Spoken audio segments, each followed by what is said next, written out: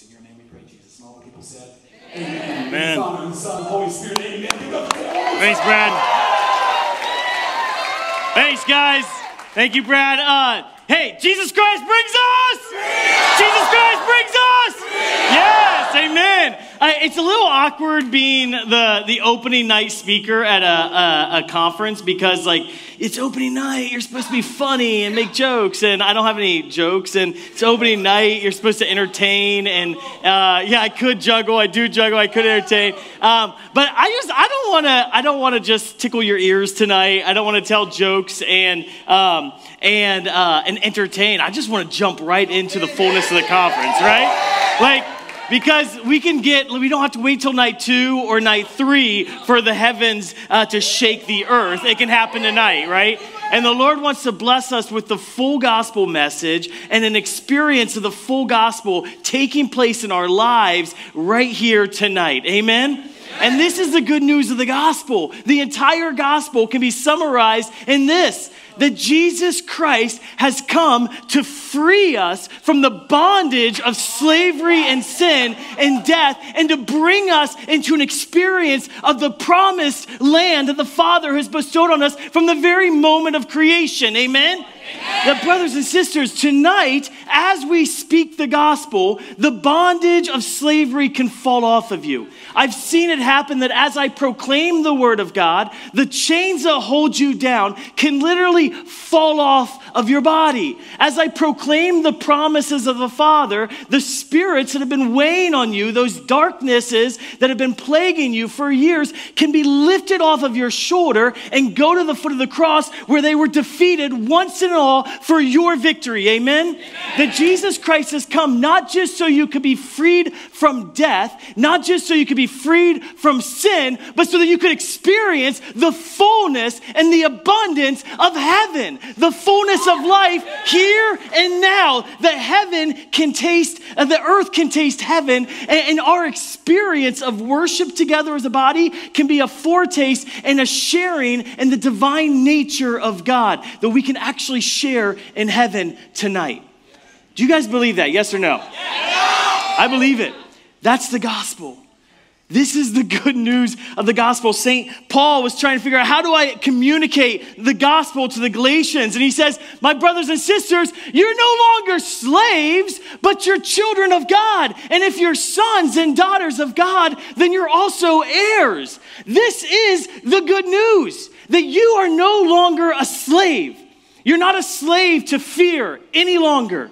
You are not a slave. It's not your identity. You're not a slave to anxiety or to darkness or to brokenness. You're not a slave to your sins. You're not a slave to your past mistakes. You're not a slave to the opinions of others. You're set free from the opinions of other people. And there's people who are here tonight that have come, and there's something inside of you welling up like, dang it, I want to live this life that I've wanted to live, but there's people in my life telling me not to live it.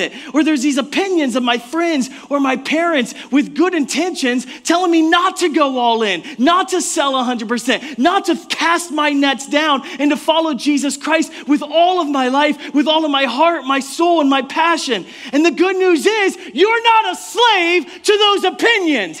You are a child of God.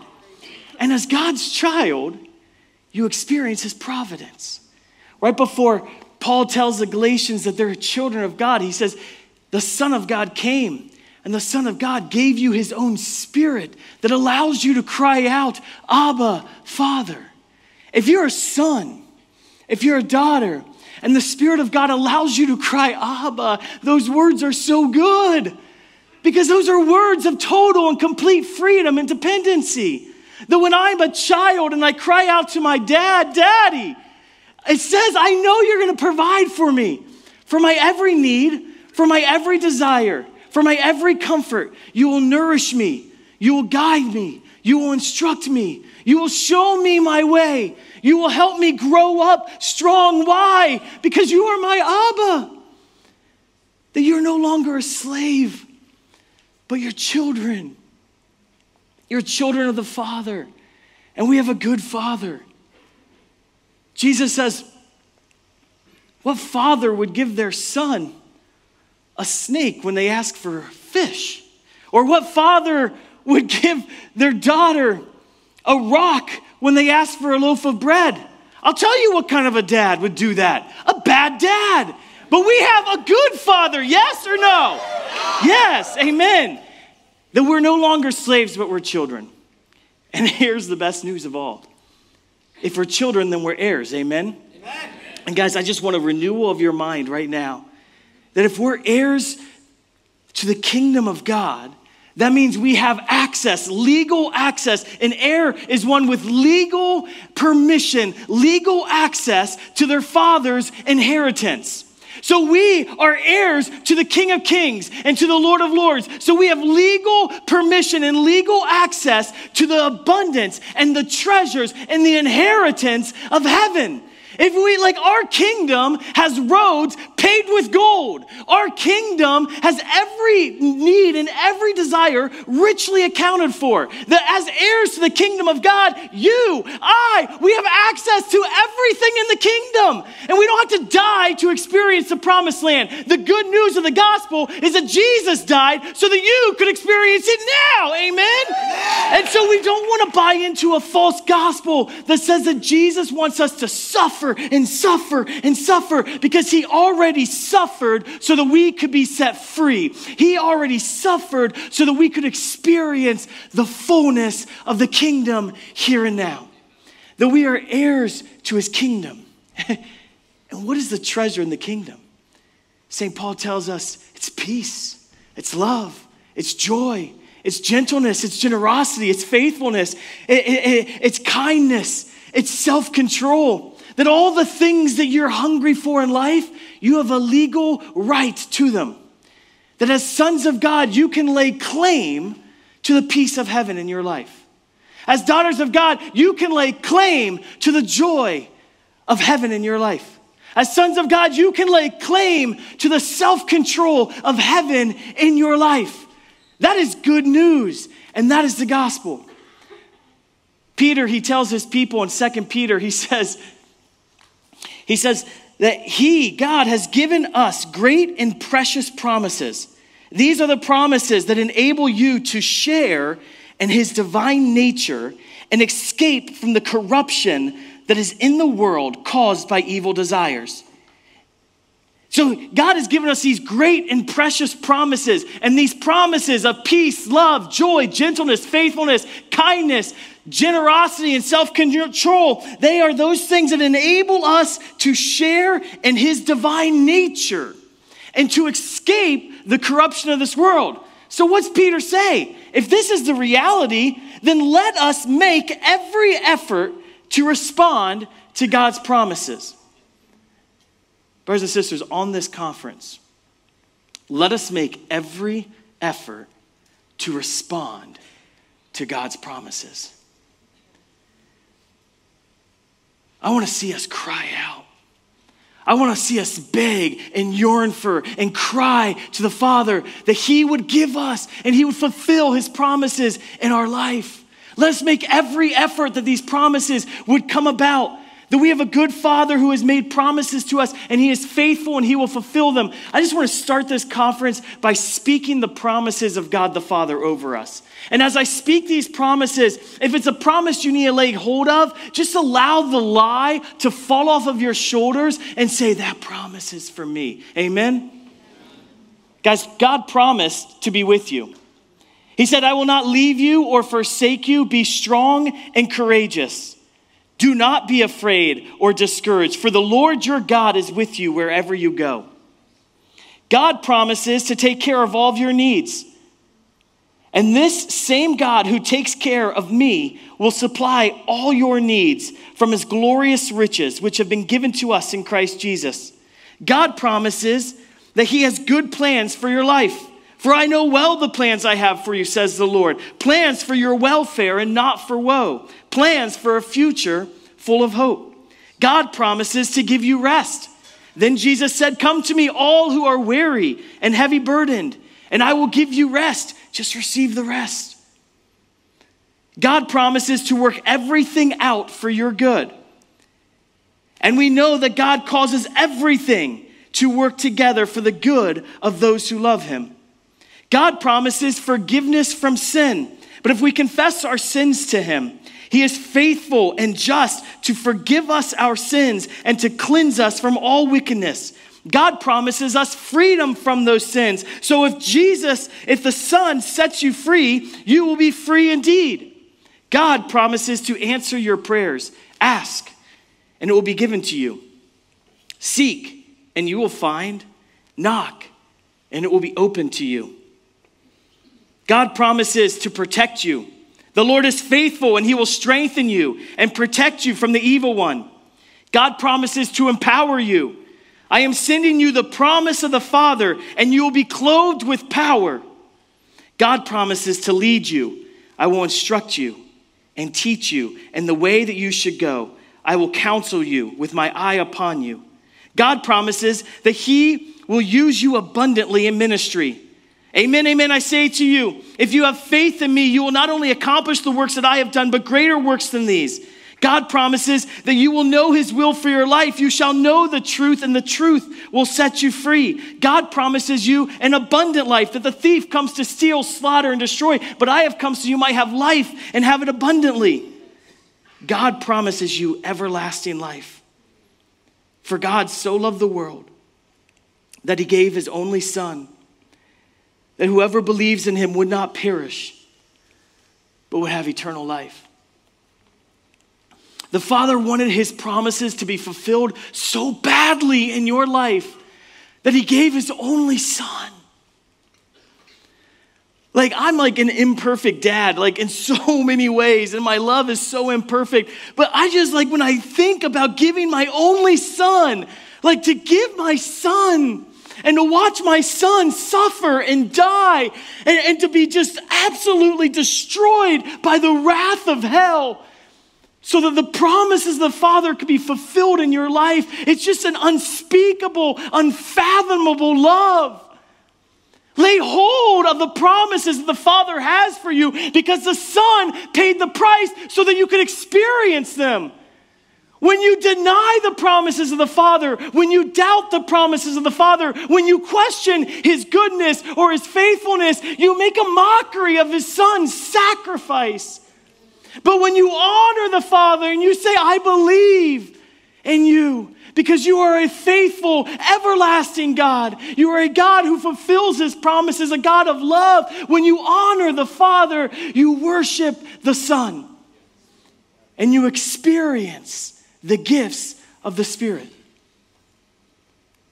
You know, in Scripture, there's over 3,000 promises that the Father makes to his children. So no matter what you're experiencing right now, I can promise you that there's a promise for that. That the Father has thought of you and your current situation. And he says, I have a plan for you right where you're at. I think some of us have probably come here tonight and we're kind of we're feeling like we're in the desert place. We're like, man, I'm so worried and concerned about my future. I'm burdened by the thought of vocational discernment. I don't know where to go, or I don't know if I made a mistake in the past. I don't know if I've made the right choices or if I will make the right choices. I don't know if I'm in the right degree or if I'm on the path for the right job. I don't know if I'm ever going to be happy or if I'm ever going to be set free. There's some of you who are just here in the desert place, and I just want to speak to you tonight, and I want to encourage you to stop looking at the problem and start looking at the promise. That we need to stop looking at the problem in front of us and find the promise that the Father has made for that current situation and start professing that promise over your life. Make it your battle cry. Make it your canopy. Because I promise you, there is no bondage, no slavery, no addiction too strong to break you free and to experience the promise of the Father. And I promise you, there is no desert place. There is no wandering spirit. There is no loneliness that is bigger than the promise of the Father. That the Father has a plan for you. And there's some of you tonight, and I know you're in this crowd, that you've been crying out, and there's big dreams on your life. And like when you hear the word promise, you're like, yeah, man, the Lord has spoken to me in the quiet place, this promise and this promise and this promise. And you're kind of getting restless in the quiet place because you've been crying out. And I saw a guy in his dorm room crying out like, God, I just want more. I want more. I want more. And you've been crying out and you're just waiting for the Father's promises to be filled.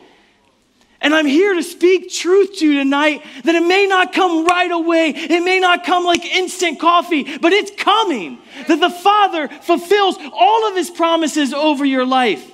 And he brews it nicely over time so it tastes so rich. Amen? Because instant coffee is nasty. It's just nasty. It's not even worth it. The Father fulfills his promises. I'm a living testament to it, man. I've been crying, like there's so many, like 20 years ago when I started ministry, there were things I was crying for and crying for and crying for. And there were so many deserts I went through and so many battles I had to fight. And I just kept crying and crying. And God is faithful because he has fulfilled and surpassed everything I asked for back then. He has fulfilled and surpassed everything I asked for back then. He has fulfilled and surpassed everything I asked for back then. And today, guess what? I'm not complacent. I'm on my knees asking for more because we worship a God of the more, not a God of the plateau. He is the God of the mountains, and he wants you to reach for the mountaintops and to experience all of him. That I want us to rethink and recalibrate our minds on what Christianity and what the Christian life should look like. Because it's not a rejection of that which is good. It's not a prescription for the less. It's an invitation to experience the more of God. The Christian life is about going from one mountain to another mountain. And that we go through deserts and we go through valleys so that we can experience a higher mountaintop. That the Lord wants us to go from glory to glory so that we can taste and see the goodness of the Lord. That God has more for you. That Christianity is all about experiencing the more of God. That when I go to God in prayer, it's so that I can experience more of God. All of heaven is a mystery, which means you'll never be able to quench the fullness of God. You'll just be there experiencing more and more and more for all of eternity. And the good news of that is that heaven never gets boring because you're always diving deeper into the more of the glorious God, the King of Kings and the Lord of Lords. Heaven is so good. Guys, God has more for you. He has more for your family. He has more for your university. He has more for your brothers and your sisters. He has more for your friendships. He has more for your teams. He has more for your workplace. He has more for you and for those in your life. Amen? Amen. So my question tonight is, what's keeping us from that more, right? Like I think this image I had for tonight was that we're like right here, like in the desert, and the promised land is right before us. And what is it that's keeping us to experience the more of God? And I think the Lord wants to give us 3 things tonight, 3 things to help us experience the more of God. The first thing he wants to give us so that we can experience the promised land is he wants to give us more faith. He wants to give us more faith tonight. Why? Because St. Paul, he told the Hebrews that they could not enter the promised land because of unbelief. That the Israelites, they were trying to enter the promised land, but they couldn't enter the promised land because of unbelief. And so if we want to experience the promised land, we need more faith. We need to conquer unbelief in our life. And we need to experience more faith so that we can experience the more of God. That the Lord wants to pour out faith on us tonight. You know, before Moses died and before Joshua was asked to lead the Israelites into the promised land, Moses called 12 leaders from the 12 tribes. And he asked those 12 leaders to go and to investigate, to be spies, to look into Canaan and to see the promised land and to investigate it. And they went for 40 days, and these 12 spies, they were there and they grabbed all this fruit from the promised land, and they come back to Moses with a good report, and they're like, look at this abundant fruit. This truly is a land flowing with milk and honey. The grapes are the size of watermelons. It's like insane. they're just blown away. And then they say, but the people in those lands are strong. And they said, in their armies have giants. And they said, well, their cities have fortified walls around them. But there's 2 of the spies, there's 12 spies, 2 of the spies, Joshua and Caleb. They said, no, we can take this city. Let's go in. We can take this land promised for us. And this is what they said. Go back to that one slide. They said, but the men who had gone up with him said, we can't attack these people.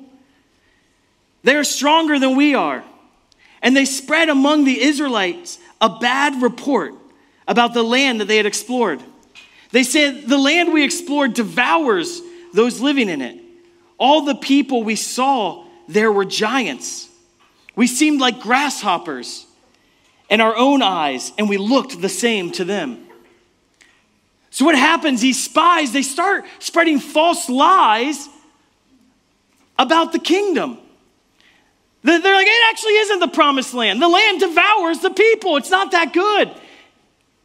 And what happens next, it blows my mind. What happens next is it says, that night, all the members of the community raised their voices and wept aloud. All the Israelites grumbled against Moses and Aaron, and the whole assembly said to them, if only we had died in Egypt or in this wilderness. Why is the Lord bringing us to this land only to let us fall by the sword? Our wives and children will be taken as plunder. Wouldn't it be better for us to go back to Egypt, they said to one another. We should choose a leader to take us back. Unbelief spread like wildfire. That there was 10 leaders who lacked faith. And when they had unbelief and they lacked faith in the promises of God, they spread a false gospel. And when they spread a false gospel, that false gospel crippled the entire land of Israel so that all the people of God lost faith in the promises of God. Hear me now. This is happening in our church today. It's happening in our church today where our leaders who lack faith are spreading a false gospel because they haven't experienced the promises of God in their own life, or because they have felt broken and dismayed and they've lost trust in God. They've started preaching a false gospel and they've stopped proclaiming the promises of the Father. Like, how often do we hear a gospel of expectation proclaimed in our parishes? We've watered down the gospel and we've made the desert the normal Christian experience as opposed to the promised land. Listen to me, our priests, our religious who are in this room, the church needs you now. You will go through deserts. You will go through valleys. But allow the proclamation of the good news to be good news. That we as a church, we need our leaders to stand firm in the promises of God, to share the fullness of the gospel with us. That we have a good Father who is with us no matter what, who has conquered the enemy so that we could be set free from bondage, that we can experience the fullness of heaven here and now, that we can experience healing, we can experience deliverance, that there is hope that we can partake in. If you're in campus ministry, don't allow the faithlessness of the leaders above you to stop you from proclaiming the fullness of the gospel. Do you hear me? Yes or no? Yes. We need to speak the fullness of God. We need to proclaim over our universities, over our workplaces, over the darkness of this world, the promises of God. We need more faith, church. We need to be a church who doesn't see the problem but sees the promise. We need to be a people who are so ingrained in the promises of God that when the problem is presented to us, we don't rationalize the problem, we prophesy the promise. And what did Moses and Aaron do during all of this? It says they fell to the ground and laid their faces to the ground. I don't know, maybe they were like, God help me. Because they're like, give us a new leader.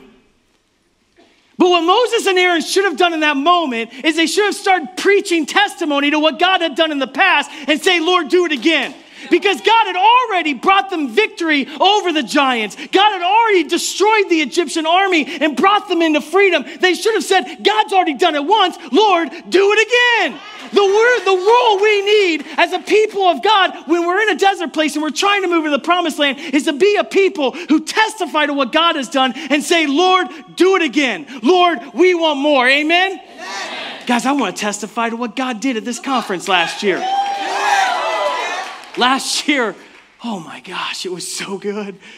I just saw people on their knees weeping and experiencing, not like, oh, I feel so much cotton candy and fuzzballs inside of me. It was like people on their knees like, Lord, I give you everything. I give you everything. I give you everything. The disciples were born last year at this conference, and I say, Lord, do it again. The missionaries were born last year at this conference, and I say, Lord, do it again. I heard multiple people today already share with me, last year this conference changed my life. And I say, Lord, do it again. Last year, oh man, there was someone who testified that their brother came to this conference last year and their brother encountered the power of God and his life was forever changed. Lord, do it again. Last year, there was someone who was a non-Catholic, and just let's give it up for all of our non-Catholic brothers and sisters. There was a non-Catholic here last year who she just like beats me up when it comes to Holy Spirit power. She's like, she experiences the power of God profoundly in her life. And she has this keen sensitivity to the presence of God. And she testified that when the Eucharist came into the room for the first time, the presence of God, that we believe that the bread isn't a symbol, but the bread is the true body, blood, soul, and divinity of God, that the fullness of God is pleased to dwell here on earth, not just in a manger 2,000 years ago, but today in the Holy Eucharist. And she said, when the presence of God came into the room, she felt this elevation of the presence in the room. And because of that, she's like, where else could I go? She entered the church last Easter.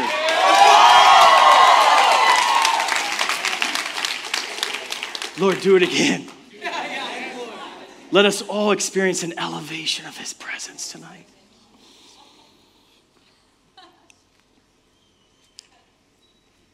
We need more faith. Caleb and Joshua, in the faithfulness of the people, it said, then Joshua and Caleb, they tore their clothes and they spoke to all the congregation of the children of Israel. And they said, the land we passed through is an exceedingly good land. They preached the truth. If the Lord delights in us, then he will bring us into this land and he will give it to us. This land which flows with milk and honey. Do not rebel against the Lord, nor fear the people of the land. For they are our bread. Their protection has departed from them. And the Lord is with us. Do not fear them. They're our bread. We're going to devour them. You know what's really interesting? There's 12 spies who went. 10 of them said, you can't. We don't remember their names. 2 of them said, you can. We know their names. If you want your name remembered, be a person who says you can, not a person who says you can't. If you want your name remembered, tell people you can do it. Tell people you can, not you can't. Man, just think about the church. How many times was I, as a young disciple, told, you can't do that, you can't do that, you can't do that. That language doesn't belong in the church. Yes, you can. We need to be a people of more faith, amen? Amen. My own testimony just in that is that, man, about 6-7 years ago, I was a part of a charismatic community, and I was part of I'd been part of charismatic communities since my conversion at age 18. And I noticed that I was hungry for more, and the realities in Scripture that the Holy Spirit had promised us in Scripture, I wasn't experiencing in my own life.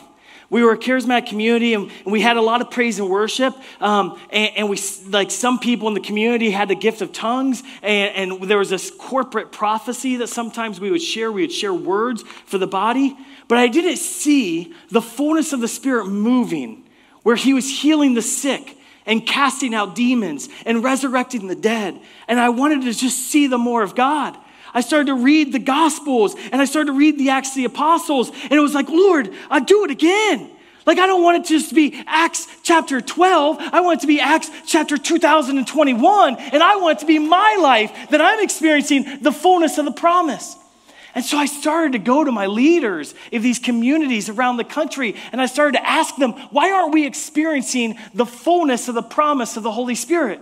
If we're crying out to the Holy Spirit, why aren't we experiencing it? And why are our Protestant brothers and sisters and other denominations experiencing powerful outpourings of the Holy Spirit where signs and wonders, healings and miracles are abounding, and yet the Catholic Church isn't experiencing the fullness of the promise of God? And the leaders, they said, well, once you reach a maturity in faith, you realize that sometimes those things don't happen. Well, once they reached a maturity of faith, they plateaued and got complacent. And they chose the desert over the promised land. Brothers and sisters, we are a people of the more. We are a people of the promise.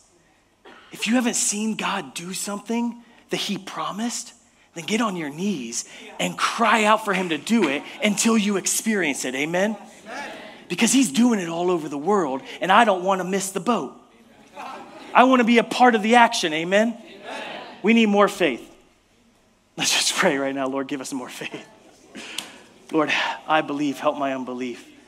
Let us be a people of more faith so we pass through the desert into the promised land, Lord. That's number one. You guys want to hear number two? Number two is that we need more courage. Someone likes it. The people were intimidated.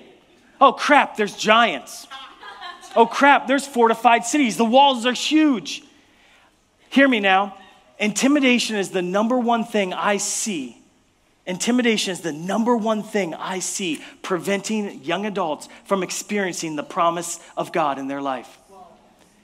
That you have so much fear of failure. And you have so much fear of man. And what you need is to be on your knees and have more fear of God. That when fear of God triumphs over fear of failure and fear of man, then you'll experience the promise of the Father. I know that God plants dreams and passions, these burning desires upon your heart. I know that God puts in your minds a vision for a future full of hope. He puts ideas and insights inside of your minds through the power of his Holy Spirit so you can see his plan for the future. That's the gift of the Holy Spirit, the gift of prophecy working in you to see God's desire for your life and for the world. Don't be intimidated by that. Don't be intimidated by the sacrifice and the hardship and the battles that lie ahead of you in order to lay claim to that promise. You see, faith didn't get the people of God into the promised land. A fight did. You can't just live by faith alone. You need faith and a fight. If you want the promises of God and if you want the promised land, you have to be a man and a woman filled with faith and a man and a woman filled with a fight. That I don't know why God could have just plundered the enemy with the instant thought of his mind, but instead he chose to use the Israelites to go into battle, to wage war, to experience victory in order to take the promised land. We need courage. We need to replace intimidation with courage. In Joshua chapter 1, verse 3, it says, every place where you set foot, I have given you. Every place where you have set foot, I have given you. You see, claiming the promised land, it's not a one and done thing. It's a lifelong experience. So I claim, when I step into a new experience with God, I claim new territory. And then last year, if you were here, I bet God claimed new territory in your life. And I bet if you weren't here last year, God's claimed territory in your life. Because in power isn't God. And this year, God wants you to take another step and claim new territory. That every step we take, we claim new territory. Every step we take, we claim new territory. And with every step we take, there's a new battle to be fought. A new desert that we may experience. Have you ever had that experience where it seems like you take new territory and you experience the promises of God and you're just like, whoa, total consolation. And then like momentarily, like just moments later, you're like, whoa, total desolation.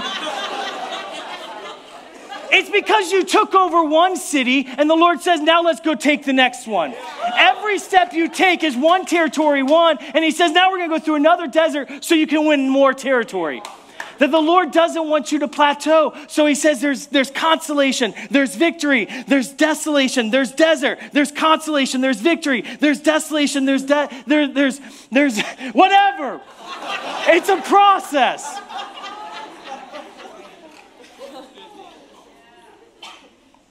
Why? Because the battle and the desert, it's in the battle and in the desert that we experience the presence and the providence. Right? It wasn't like they got to the promised land and then they encountered the presence of God. Hear me now. If you're in the desert right now and you're like, man, if only I could get to the promised land, then I can encounter God. No. The people encountered God abundantly in the desert. He was all over the place in the desert, like freaking shaking Sinai, like with peals of thunder and lightning bolts, right? He's sending bread down from heaven. You're striking a stone and water's flowing forth from it. Like he has this pillar of fire guiding them by night and a cloud guiding them by day. The presence of God is all over the desert.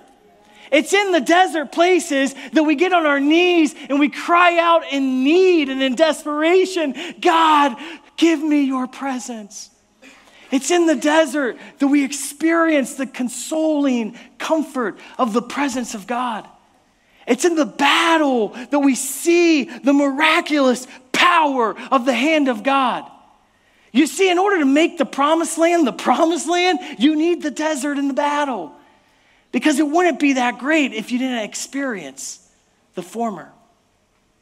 So if you find yourself in a desert, or if you find yourself in the battle, don't ask yourself, why has God abandoned me? Instead, ask yourself, where's God in the midst of this battle? Because he's by your side. Amen? Amen. I just want to testify to that. Yeah. Last year, this conference was really sweet, actually, for me. And the Lord, he gave me a massive promise over my life during this conference. I had been crying out all year, Lord, I just want to love your people better. Spoiler alert, I'm not great at loving people, not like Jesus is. And I just want to love people more. And at this conference, I just saw like people like getting rocked by God. And I think it was the third day of the conference. I was in the back of the room, and I received communion. And as I was walking back from communion, I saw people who had already received Jesus on their knees, just weeping out of love for him. And I was like, God, you've done so much here. Thank you. Thank you for doing this. And he said, Dan, the plans I have for this ministry are so much bigger than you could ever imagine. And I fell on the ground and I just started to experience his power and his presence. And that was an exciting promise. I just saw this global promise of a missionary endeavor. But then he made an individual promise and he said, and I'm going to teach your heart how to love. And it was some of the deepest consolation I've ever experienced. And literally, like the next week, I entered into a season of deep desolation. Where I'd show up to prayer and the consolation just wasn't there. Or when I'd live my ministry life and the evil one would just like fill my mind with doubts and questions and doubts and questions. And it became this constant desert place in prayer and this constant battle with the evil one in my mind. And at first it was so frustrating and agonizing. But as I look back at the last year, and I look back to find the presence of God in the midst of that desert, and the presence of God and the providence of God in the midst of that battle, I've come to realize that it was that desert And it was that battle that was unveiling things in my heart that needed to be healed, that needed to be exposed, that needed to be brought to the Lord in desperation so that the promise of enabling my heart to love more fully like he loves to be fulfilled. When we experience the desert, don't be dismayed. Look for the presence of God there. Because he's using that experience to fulfill a promise in your life. Amen? We need more courage. All right, last thing. Number 3. Say number 3. We need more confidence. Guys, this blows my mind. Listen to what these dumb spies, listen to what the spies say. When they're speaking their false gospel, they say, there we saw giants. And we are like grasshoppers in our own sight. And so we are in their sight. You see, how you see yourself will determine how the enemy sees you. Okay, guys. How you see yourself will determine how the enemy sees you. If you're a grasshopper and the enemy's a giant, well, then you're a grasshopper and the enemy's a giant. But if the enemy is an ant and you're a roaring lion, well, then the enemy is truly an ant and you're truly a roaring lion. Your identity will manifest your destiny. That when you know who you are as sons and daughters of God, and you know the power you have, that is how you manifest the destiny and the promise of God in your own life. You are not a grasshopper. That's the good news of the gospel. That Jesus Christ didn't come and suffer and die for a bunch of grasshoppers. He came and he suffered and died and filled you with the power of the Holy Spirit so that you could be divine partakers of the mission and the victory of Jesus Christ. That Jesus Christ came to destroy the works of the devil. He came to demolish strongholds. And the good news of the gospel is the same power that raised Jesus from the dead was given to you through the Holy Spirit. That you are victorious, that you are a warrior, that you are a glorious, triumphant king. Thank you, Jesus. Look at the scripture here. It's plural, and I think this is so important. They say, we are like grasshoppers in our own sight. We are like grasshoppers in our own sight. It matters how you view the people that God has placed around you. If you see the people around you as insignificant, I don't think you'll experience the promised land. You see, when these 12 spies whose names have been forgotten in human history, when they looked at the people of God, the chosen people of God, what they saw were failures. What they saw were grasshoppers. They saw insignificant men and women who couldn't fight an army of giants. But Joshua, Caleb, he's like, I know you're all like saying it would have been better if we just died in Egypt. But Joshua and Caleb, he didn't look at their current state. They saw the promise of God on the people of God. They actually had God's eyes for God's people. That even though the people of God at that moment were not a powerful army of revivalists, they saw the army of the Lord of revivalists. How you see the students on your campus matters.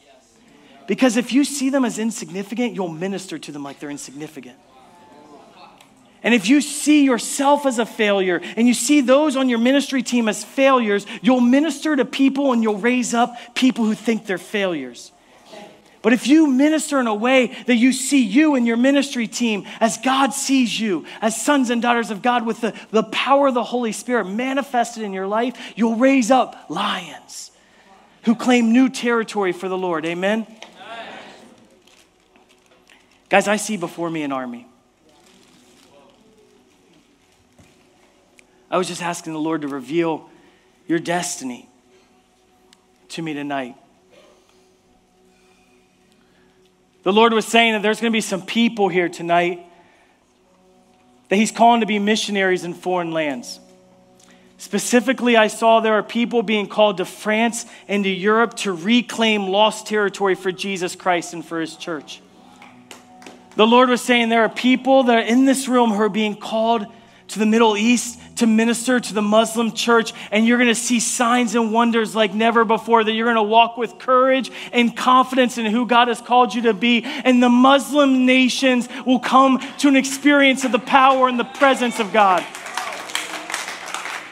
I saw in this room people, there was specifically a woman who is studying like pre-med or medicine. And the Lord was saying that you're asking, am I in the right track? And the Lord is saying, oh, your feet are on the right path.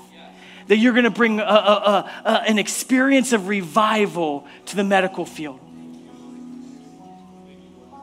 The Lord was saying some of you are, that there are going to be healers that are that rise up from this crowd. That you're going to go into new nations, not necessarily nations, but new territories, and you're going to start a revival of healing ministry in new universities where there have been no miracles of God, but you're going to start bringing the miracles of God to your place of influence. The Lord was saying specifically that there are people in this room who you're going to go into the business world. And a specific word that you have a family business. And that you're the second generation of that family business, and you're wondering, should I take over this family business because it hasn't been claimed for Jesus yet, and I don't see my parents using it for the glory of God. And the Lord is saying, you're going to take that business and you're going to claim it for the kingdom of God. Brothers and sisters, I see in this room the potential for something more than a stadium. What the Lord's been saying to me for the last year is that revival doesn't come from stadiums filled with people answering an altar call, because those have come and those have gone without revival. Revival doesn't even come through signs and wonders and healing miracles, because those have come and those have gone without revival. But revival comes when a small group of people gather in a room together and they pray with one accord for the outpouring of the Holy Spirit, with lives totally surrendered to Jesus Christ. The greatest revival the world has ever seen happened with a small group of men and women in the upper room 2,000 years ago. It wasn't in a stadium. It wasn't broadcast on radios or on television networks. But it was an experience of men and women on their knees giving everything they had to the Lord, because unless a grain of wheat falls to the ground and dies, it remains just a grain of wheat. Unless a follower of Jesus falls to the ground and dies, they remain just a follower. But revivalists, missionaries, the world changers, they're those followers of Jesus that are crazy enough to fall on their knees and say, Lord, I give you everything. I throw this life away and I choose your life. I choose your promise. I'm going into battle no matter what, because I believe in you. Okay, last point. The whole of the Old Testament is summarized by this: that God leads his people out of slavery into the promised land so they could find a land flowing with milk and honey. The fullness of the New Testament lies in this: that God leads his people out of a slavery to sin and to the false doctrines of this world into the promised land where rivers of living water flow. You guys want to know the full gospel? The land flowing with milk and honey, the land where rivers of life-giving water flow out of, it's you. It's the Christian filled with the Holy Spirit. That the Holy Spirit is the promised land. The Holy Spirit is the promise of the Father. And the Holy Spirit is pleased to dwell in me and in you. And those rivers of living water flow out of me. And that's why God can say to Joshua, every place your foot steps is the promised land. Because you carry the promised land to your family. You carry the promised land to your university. You carry the promised land to your friends and to the fallen followers of Christ and the atheists and the agnostics in this world. You are the promise of the Father for this time and for this season. And just like Joshua was called and chosen to lead his people into an experience of the more of God, today God says, I am calling you and I am choosing you to lead my faithless, lacking, like intimidated, grasshopper-minded people into the experience of the more. When we pray tonight, if you ask the Holy Spirit to come and wash over you, the promises of heaven flood you. Peace, love, joy, gentleness, generosity, faithfulness, kindness, patience, self-control. Lord, I pray tonight we wouldn't see grasshoppers. We would see temples of the Holy Spirit. We would see tabernacles of God. We would see mighty warriors. And most of all, we would see followers of Jesus who are grains of wheat that have fallen to the ground and died to give you everything. Let's stand and worship.